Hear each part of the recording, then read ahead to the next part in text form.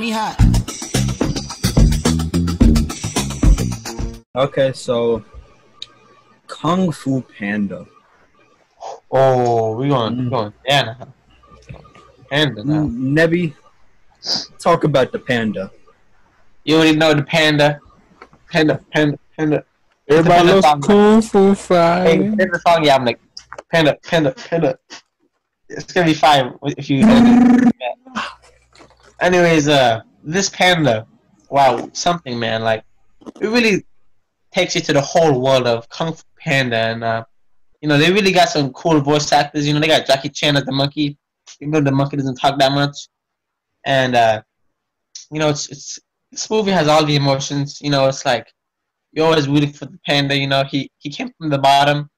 He had a hard time even getting in to like the ceremony, and then you know, all of a sudden he's the kung fu master. And you really the villains are always fine in these movies. You know, the turtle is fine. Can't really say anything bad about this movie. It's amazing. You know, I can't. Maybe it's because I haven't seen him in a while. I can't think about any flaws, like glaring flaws of these movies. Yo, we forgot about Shrek. Nah, they made a fourth one. They did? Yeah, Oh, I haven't seen that.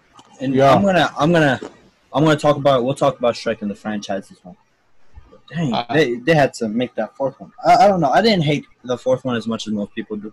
I didn't find it that obnoxious. It was alright.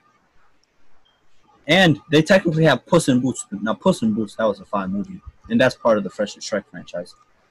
I haven't seen that one. You should Right, go check it out. Panda. What did you say about Kung Fu Panda? Kung Fu Panda. It's when I first went into it, I didn't expect it to be as funny as it was, and the action. I gotta say, they did pretty well with the animated action. It was something that's another thing that going to the first movie didn't expect it, and it kind of blew me away. Of course, the second and third movies, the second one is amazing. I mean, I think they did better with the second one. The third one, I think, once again, I don't think there's any huge dip in quality. I think the first and third ones are on the same, like, 8 out of 10 level, and then that second one is at, like, a 9 out of 10. I think these are all pretty good movies. I don't have a strong emotional connection with them.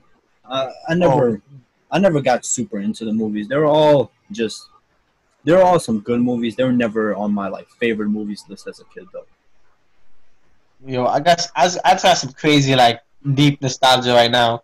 I was thinking about the sword I had. It was Kung Fu Panda sword, and then I was just like, dang, bro.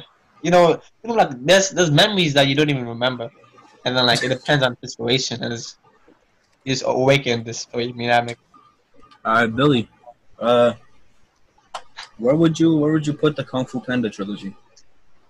Man, this is a childhood movie, but definitely nostalgia here. I love it. I love the storyline. I love how the character, everyone around him doesn't like him. Well, not everyone, but because Oogway does leave, but everyone grows on him. It kind of reminds me of Naruto. I don't have anything bad. No, it's true. I don't have anything bad to say about it. Should I rank it right now? Yeah, go ahead. I'm gonna put it really, really good. All right. I'll go. Yeah, I'll go ahead. Nebby, you'll get that final punch. I'm gonna. Of course, I really don't have any complaints about the movies, but just looking at like what I have it really, really good, and then what I have it pretty good, I think that it aligns more with pretty good. Just to me, it doesn't. I never got really connected to these movies. Now, Nebby, throw your gloves into the ring. I gotta say, it's legendary. This trilogy is legendary. No cap. Alright. So let's see. Let's jump around. Have any of you actually? I'll keep asking this. Have any of you seen the new Planet of the Apes ones? Yeah, I haven't seen any of them. You haven't seen any of them? No. Oh, Nebby, you seen them? Yeah, I've seen like one or two maybe. Damn. But I never understood like which one I was watching because the names are so confusing. It's like the Planet of the Apes and then the Planet of the Yeah, Rise of the Planet of the Apes. I know War is the last one. The one in the middle is Dawn. Rise, Dawn, War. I think those are pretty good titles. They're good chronologically. Rise, the Dawn, like the morning, the dawn. Yeah. And then you have War. These are all like super intense movies. Like, I really like the original Planet of the Apes. Have any of you seen them? Was it with the actor for? Was it not Tom Holland, but the actor for Draco Malfoy? He was in the first one. Nah, no, I'm not talking about like the first one. I'm talking about like the ones in the '60s. Oh no. I wouldn't actually. I feel like that's one of the movies from the '60s that you can go back to, and it holds up both visually, story wise. The twist at the end, if you don't know it at this point, just don't search it up because it will be a great twist once you see it. The original ones are super good, and this is one of the franchises where they tried to reboot it with Planet of the Apes 2001, which everybody hates, but I really like the one with Mark Wahlberg. And then they pulled it up, they announced this one. Everybody was skeptical, and then they blew them away. This, I'm pretty sure, was planned. All three movies are extremely intense. The characters are some of the greatest of the past decade. Like Caesar's character arc, when you talk about consistency and actually completing a character arc in its entirety, Caesar is at the top of that. The visuals are this is VFX. This is CGI at its best. Looking at the MCU movies, they can get a bit too heavy with CGI, and it begins to dwindle the effects of actually looking at the movie. But when it comes to Planet of the Apes, it looks so real, and you don't realize that it's CGI half the time. Hey, compared to Curious George, I feel like I connected more with Caesar than I did with Curious George, and that's a pretty big claim right there. I mean, that's Curious George. Caesar, I think, is a better character than Curious George, and I don't think I can give this movie any higher praise than that. Like, what I remember about this movie is like how insane like these monkeys were. Like I remember the monkeys were killing each other, and then these monkeys like I remember this. I don't remember this happening in the movie, but I remember the trailer where the monkeys were riding the horses, like AK-47s going crazy, and I was like, "Dang, that's just yeah." Like this is like a crazy intense movie. Yeah, like, I want to see this. I really don't remember much at all. I want to watch this one. This is another one where you can choose one day, and if you go exclude that day just for a Planet of the Apes binge, you wouldn't be disappointed at them. You wouldn't feel like you wasted a day. You would feel like you accomplished something just by watching the apes rise into power. You would be like, "Oh, I'm an ape now, and I am Caesar, and I am the new king of the apes." Is it like are these movies independent though? Like they're all one. This is one universe. These are all one singular story that they are taken to all of the movies. Okay. All right. Billy, do you have anything to say? So I'm not completely unfamiliar with these movies. I don't remember which one, but like it was playing on TV. Somebody watching it. I sat down for like 20 minutes and saw it. I liked it, and from what you said, it sounds good. So I'm gonna give it pretty good. Hey, Nevi? I'm saying really, really good. I'm gonna go ahead and say the same. Really, really good. Yeah. And now, that's one of the movies I like a lot. Let's go to Indiana Jones, which have neither of you seen the Indiana Joneses one now? No, I haven't seen it. Sorry, Abo. Okay. All right. It's I'm like probably gonna. These are more adventure. These are pure adventure. These are movies that all of them are equal level. And I'll rarely say this, but all of these movies are just equal, amazing level good. Of course, these are some iconic movies. When you, but I don't know, you know, half the time you know the plot when it comes into an adventure movie. But even after the movie being made in the 80s and going into the movies in like 2010, 2015, 14, I was still astonished with the plot. The plot still somehow surprised me so many times.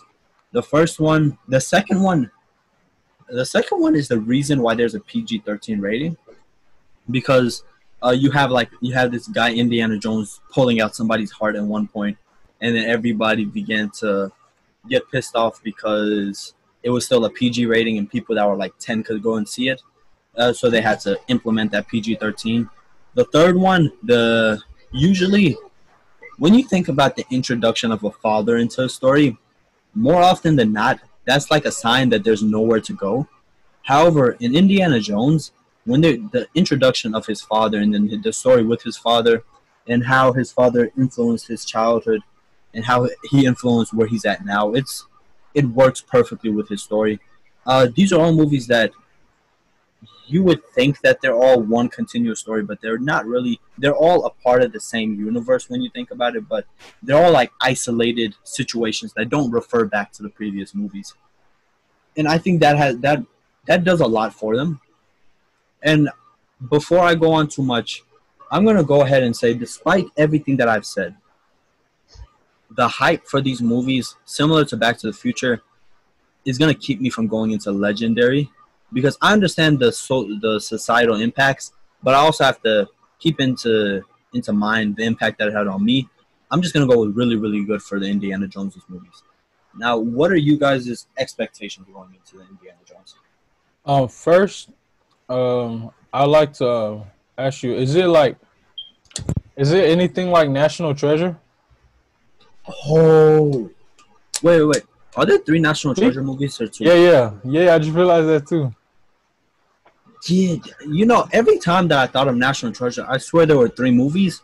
But then a few weeks ago, I remember I saw on TV they were like, "Oh, they're talking about a National Treasure 3," and I was like, "Hold up! I swear there was already a third one." But apparently, there's only 2. Oh, okay. This is. I wouldn't say it. I wouldn't compare the 2. National Treasure is more of like a. It's not a spoof. It's Would you call it a comedy? I don't know. I like Nicolas Cage in it, but it feels like at times it gets comedic, and it gets a bit absurd in the story and like what they decide to do. But I would say that this is better. Indiana Jones is definitely better than National Treasure, even though I love National Treasure. And if they make a third one, I'm gonna be first day. I'm gonna be sitting in them seats watching National Treasure 3. But I'll definitely say they're different. Indiana Jones, Billy, expectations. I'm gonna put it really, really good. Nebby? About this movie, I always like heard about it, it's like it's really talked about, and I always thought it was like a cliche, going into a cave, picking out the golden chest. Nothing like that. Yeah, the story is way better, and if the story is way better, like that, I do like it. I like the story, so I'm gonna have to. I expect it to be. I'm gonna keep my expectations reasonable. I'm gonna say pretty good. I want to say really, really good, but I just don't know. I mean, let's jump over to. Everything left is pretty good at this point. The Hangover trilogy. Yes. Billy, yes. I want to go ahead and let you talk about these. Yo, this movie, I think has one of the best plots I ever seen. Like the way it starts out, they go to a party, get so drunk, black out. Next day, don't know what the heck happened. Or have any idea. Yo. They got tattoos, teeth are missing, friend is missing. Like, yo, it's so funny. And then they go tiger. Yeah, and then a tiger, and then Mike Tyson. Like, come on, bro. Yo, and this is all the first movie. We haven't even talked about the other 2 yet. Yes. There's, you know, Billy. Now that I'm thinking about it, don't these count as detective mystery movies when you think about it? Probably, yeah, yeah. All right, go ahead. Find Billy. a friend in a ice machine. That's what it was. Like what the Okay, hell? Joe. Yo, the naked Asian man. The Asian.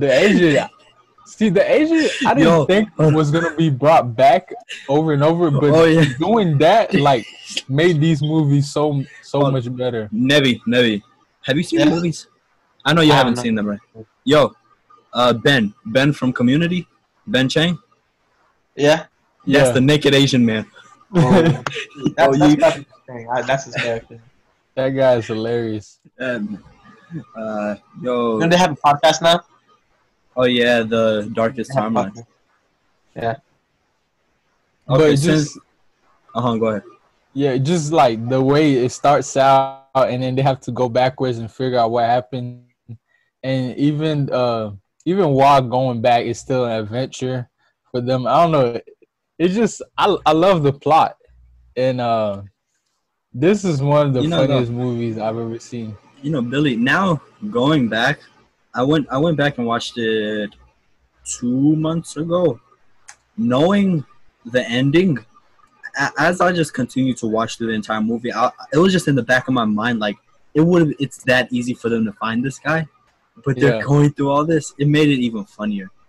You know, as you say that, the first movie, I think, I agree, it's one of the better comedies of ever in the past decade. Definitely, it's really unique too.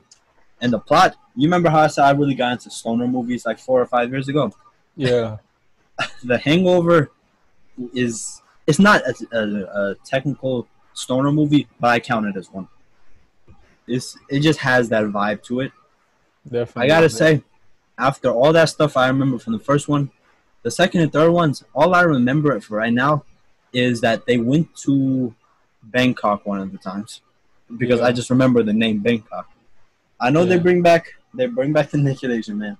I don't remember anything beyond that. How The does last, a movie like this have like sequels though? You know what I mean? This have like multiple blackouts, and then yeah. That's yeah. I gotta say the movies.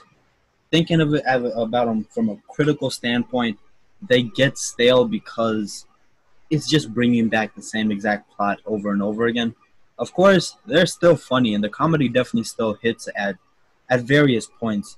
But the story, and then of course, they have a consistency when you think about it. But the story itself and the plots themselves, they don't have a fluid emotion throughout all three of them. Nebi, I'm gonna go ahead since you're the only one that hasn't seen them. What do you expect from them as of right now? From the I mean, you know, I think the first movie I really like it, but this is a trilogy and a repetitive trilogy. I don't really know about that. You know what I mean? I gotta look at the whole spectrum, but I do think that it would be funny to watch. So I'm gonna say it'll be pretty good. Ooh, you're pretty good. Has now run over to make a second level. Oh, John. Billy, I'll let you go last. I'll go ahead and say that I put this as really, really good. Or, I'm gonna sound stupid because I just said I was put these are really, really good. I'm gonna put these at not really. Despite Hold up.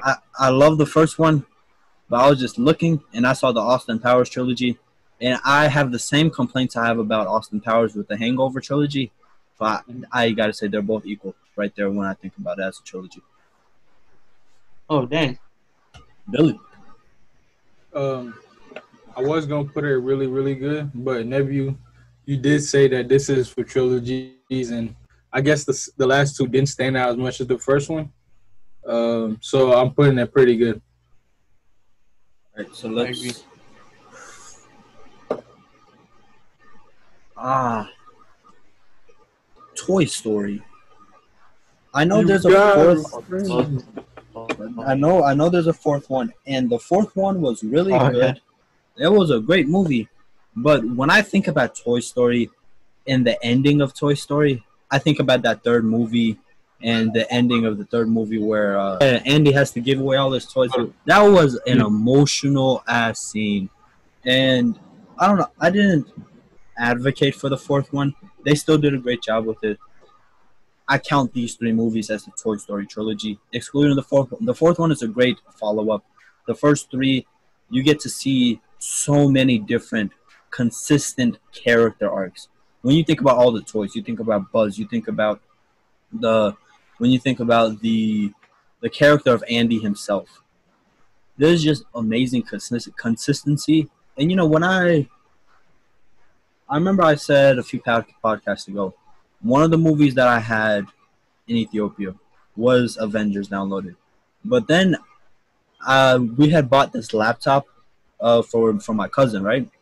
And then I just opened up the disc player, and Toy Story 3 was sitting right there for some reason.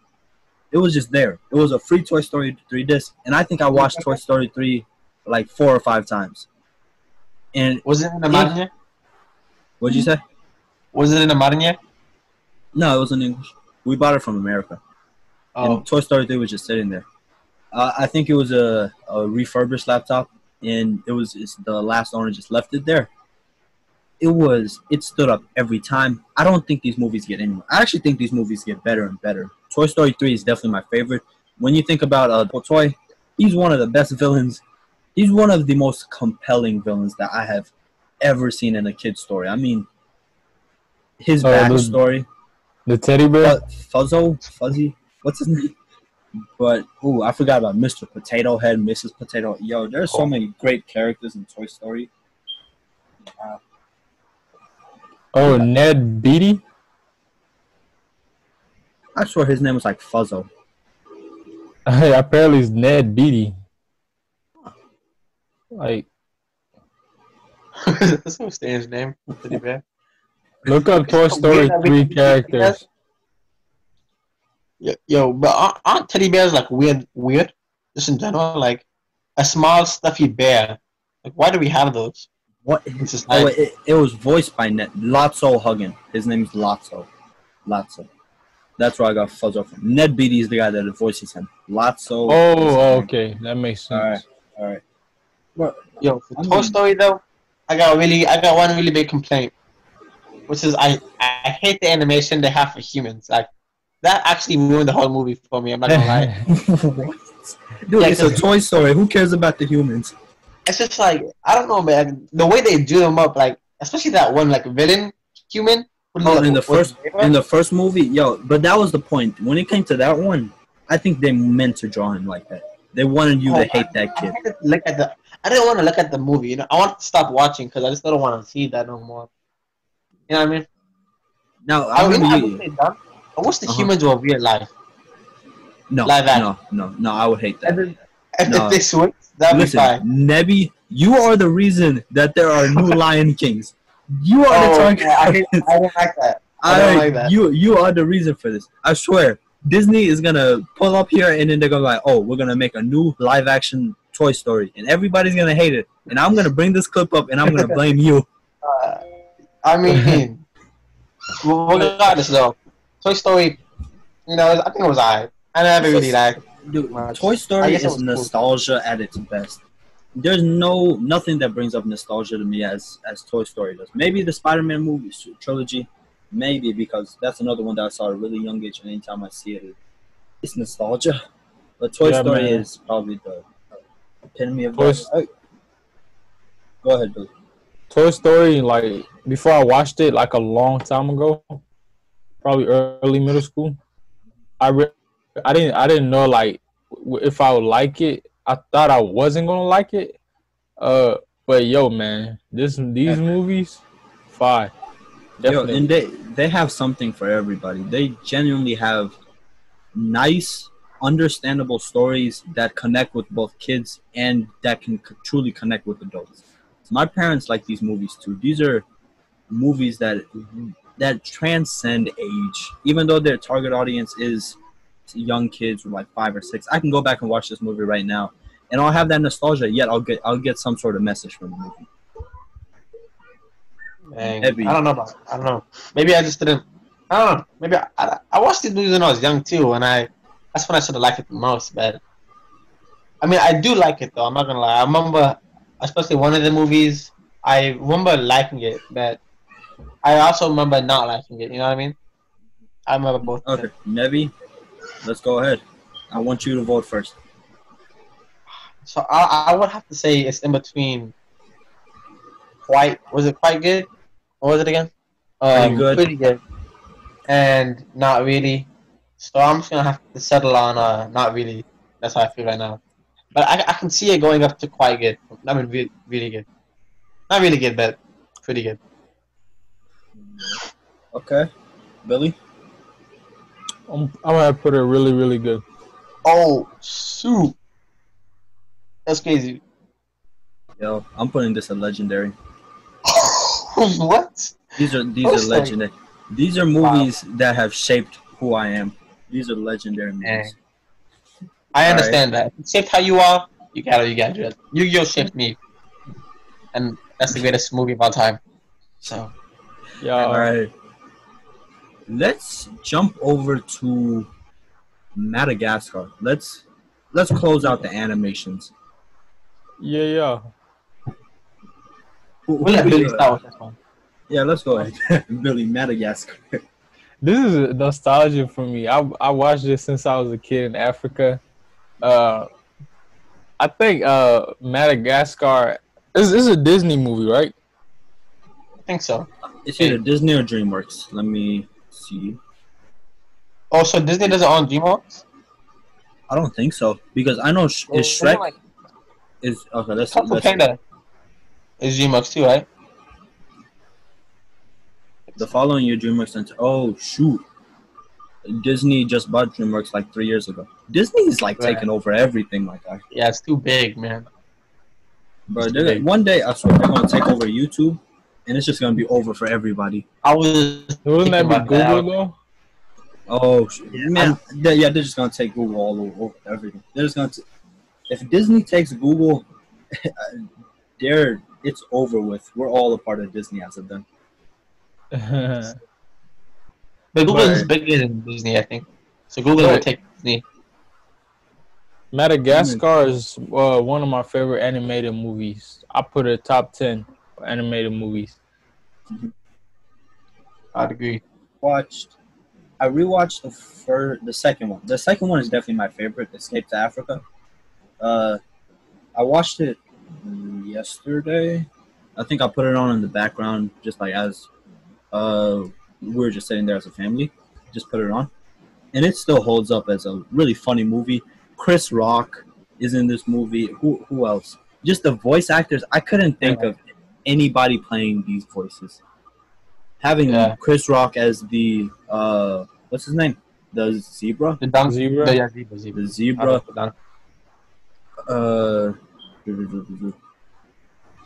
Who is the? I gotta know who plays David Schwimmer as the lion.